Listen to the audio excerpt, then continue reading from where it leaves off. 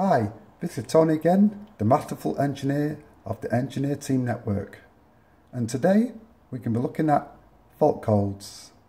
And the fault code we're going to be looking at today is going to be shown here, and it's E119 low pressure system fault. This is displayed here at the panel. This can be simply reset by holding this button here to the R. Hold that for about 10 seconds and release. Also you need to do is to top the boiler up. It usually should have a filling tap underneath the boiler. The pressure will be displayed here to this area in the green. Once that's all done, the boiler should work normally.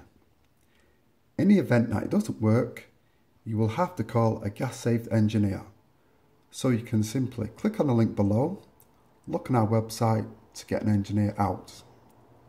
So hopefully that was useful for you today. So thank you for watching. We'll be showing more videos on our channel, so you can subscribe to our channel and by clicking on the link below. So thank you for watching.